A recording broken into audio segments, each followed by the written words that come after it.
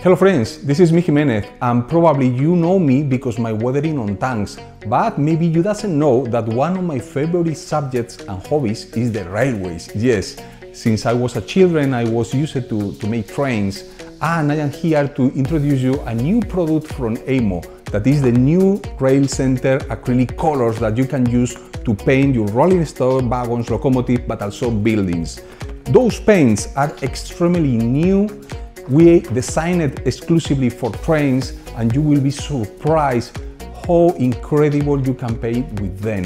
They fix very well over any surface, doesn't matter if it is glossy or plastic or varnished, you will obtain incredible results. So here I will explain you now how to paint by brush, and in the next video I will explain you how to use with airbrush. So come with me and enjoy this video.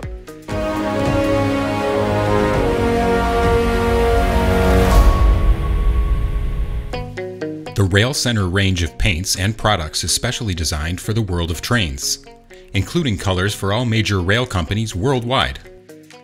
Rail Center acrylics can be used with brush or airbrush and can be applied directly from the bottle. An acrylic thinner is available, which can also be used to clean brushes and airbrushes, as well as to thin paint if necessary. Each set contains 6 colors, each researched and designed to paint locomotives and rolling stock from different parts of the world. Among the initial sets you will find English, German, and North American locomotives, as well as several sets dedicated to different railcar types. Rail Center also provides solution boxes, a series of complete sets designed specifically for painting and weathering both American and German trains.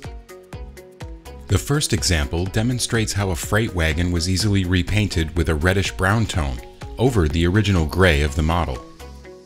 For this simple task, the Rail Center color Boxcar Brown was applied using the synthetic filbert brush number 6 from Cómo. All Rail Center paints feature a stainless steel paint mixer in the bottle to ensure the perfect mix every time. A few drops of paint were placed on the palette and applied directly from the bottle undiluted. Dampen the brush and apply the paint directly onto the surface. It is important to make all of your brush strokes in the same direction, in this case, from top to bottom.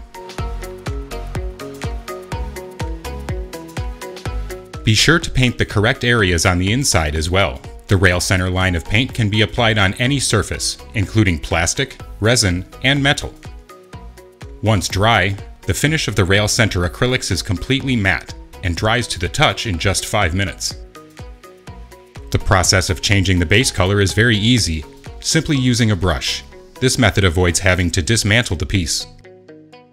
Now you will be shown how to work on a wagon that has been previously weathered.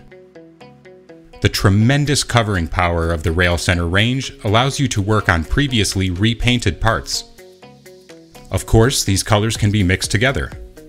This time, both dark blue and deep green were used.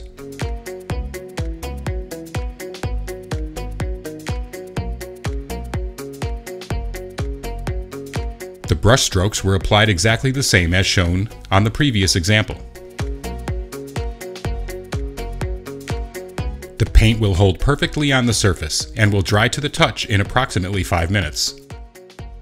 As you can see, the color has easily been completely changed, eliminating any remains of the previous color.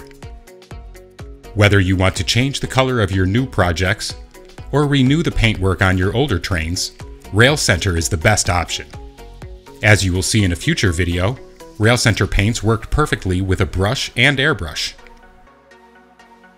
Find all sets, solution boxes, and Solution Box Mini from Rail Center on our website, www.ammo.es.